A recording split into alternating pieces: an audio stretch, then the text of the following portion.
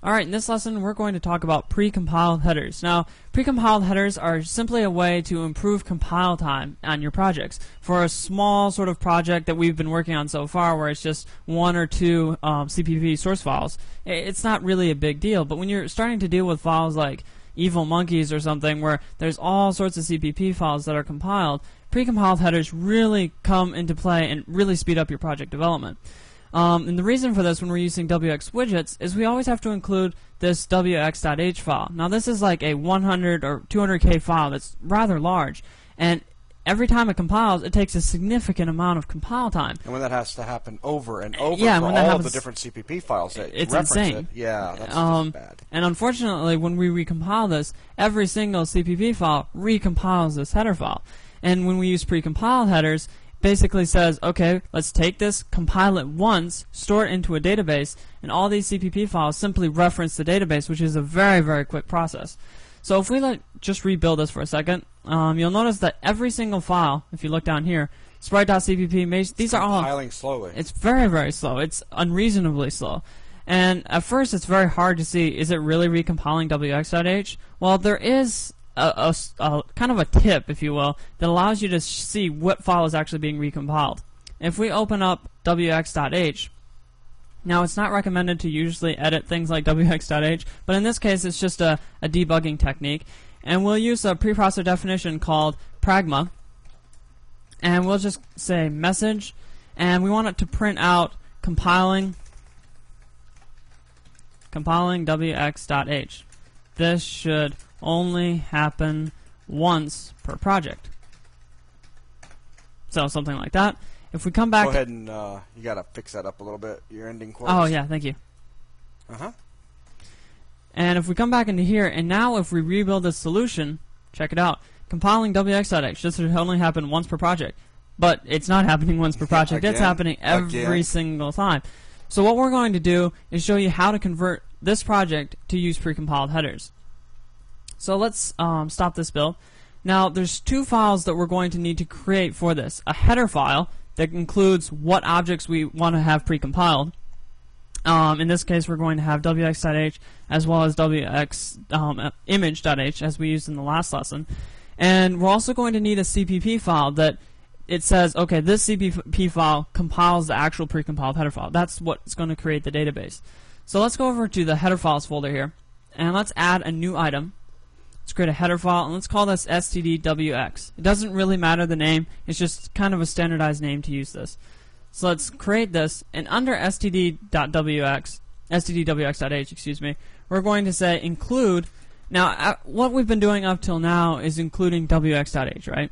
And that's okay, but in this case what we're going to do is compile wx precompiled.h, which is a header file that wxWidgets has created for us, meant for precompiled headers. So it includes the basic things that we need.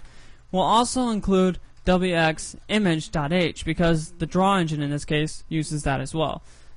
So let's save that out, and under the source files folder let's add another item, and this is going to be the stdwx CPP file. So let's open this up, and this file, all it needs to do is include the header file that we just created, so that's stdwx.h. Now the remaining steps that we have are kind of dependent on which IDE you're using. So, I mean, if you're not using .NET, you'll have to kind of look up some reference on how to actually do this. But in this case, what we'll do is go over to the project here, right-click and go to Properties. And what we're going to do is go to C, C++, and you notice that we have a precompiled headers section. And right now, it says not using precompiled headers. So what we're going to do is go to the drop-down here and say use precompiled header. And the precompiled header in this case is going to be stdwx.h. And if we press OK to that, what's going to happen if we compile right now is it's going to give all sorts of really weird errors. So if we rebuild the solution, look at this. Unexpected end of file while looking for precompiled headers. Kind of an obscure kind of message, but all this means is that no precompiled headers have actually been created. That database that we looked through hasn't been created yet. We need to go to this file, whatever CPP file is associated with the header file we created, right-click on it, go to its properties, and under precompiled headers, change this to say create precompiled header, and create use pre-ch through file std.x. So if we press OK to that, and then we rebuild the solution, check this out. It goes to this, it compiles it.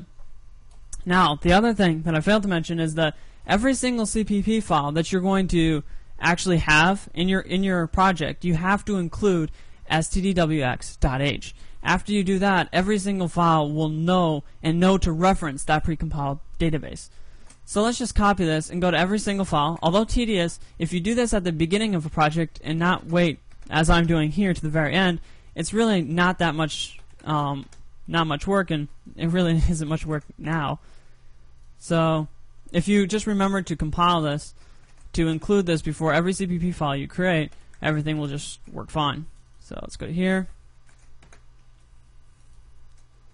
And let's include it here as well. And finally, here, instead of including wx.h, we're going to include stdwx.h. So let's save that out.